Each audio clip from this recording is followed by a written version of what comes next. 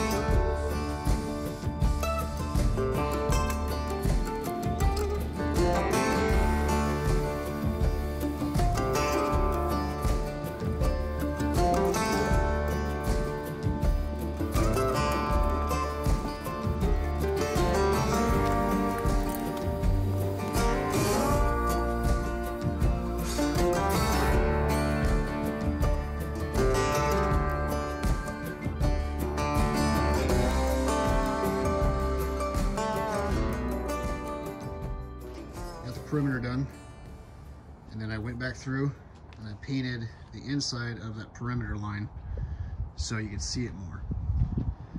But then once you go back over it with your stencil or your Sharpie or whatever you wanted to use, you get to clearly see the line when you draw it with Sharpie or black paint pen or something. But it stands out a lot better, and it also helps you see your cut line when you're going through everything. So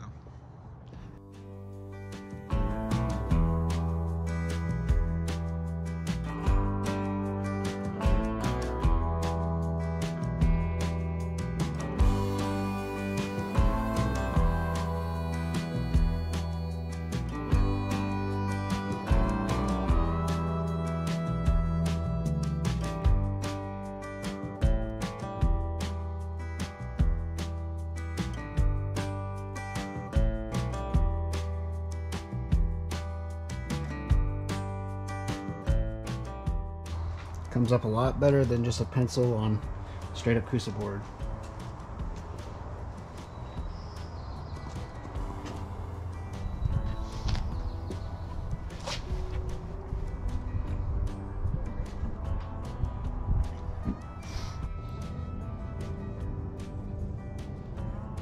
Alright, so I wanted to explain what I was doing inside. This is the angle finder. If you guys can see, the transom has an angle to it. So what I was doing was finding the angle so I could set the saw blade to it, so when I cut the bottom of the hole angle, it's going to line up with this. So because when you put the transom in, it's not going to be a 90 degree, it's going to be like probably like a 105, depending on what angle transom you have. But this gets the saw blade cut so the board sits flat against the bottom of the hole and also against the back of the transom.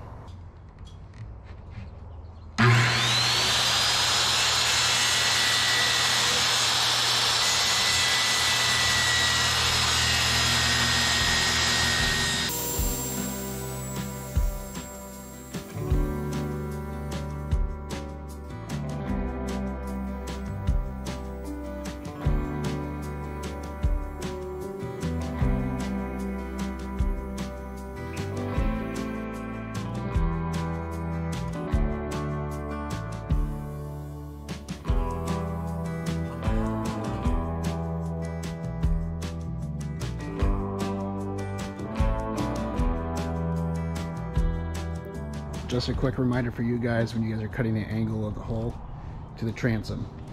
So this is how I had it when I had it inside the boat.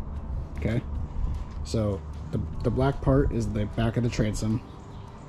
So you take that, and this is the face. Let's say this is where you're going to be looking for if you're inside the boat. This is what you're going to be looking at when you install it. So this is backward. Now that you have the correct angle, you can act like this is the back, right? Because this part right here is the back of the transom. That's the bottom of the hull angle. So back to back, that's how it's supposed to sit. So you'd put it up there like this and make a Sharpie mark, like I did over here. So those are the 2 marks. Set your angle with a Sharpie, make sure it's nice and sharp, and then take your skill saw or whatever your saw blade is and match the angle.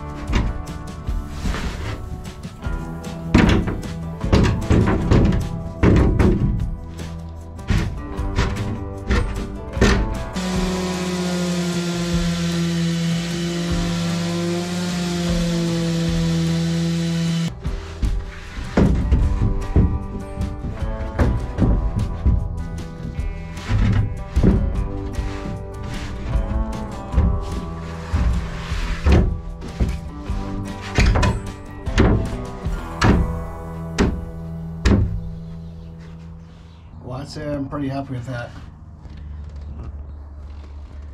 It's a pretty even fit all the way around.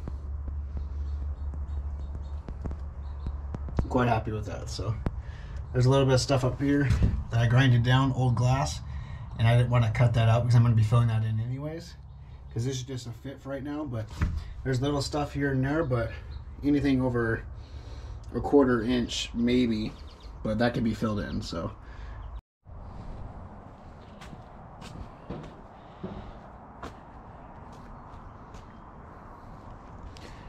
all right, well, I think I'm done for tonight. I got that 1 piece of Coosa board in. It fits pretty nice.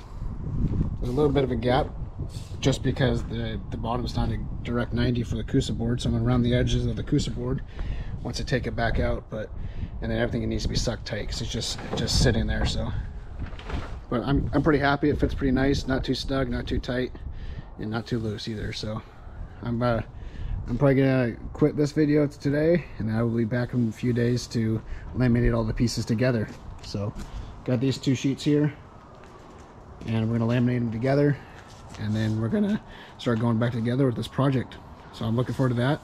I look forward to seeing you guys in the next project, and thank you for watching.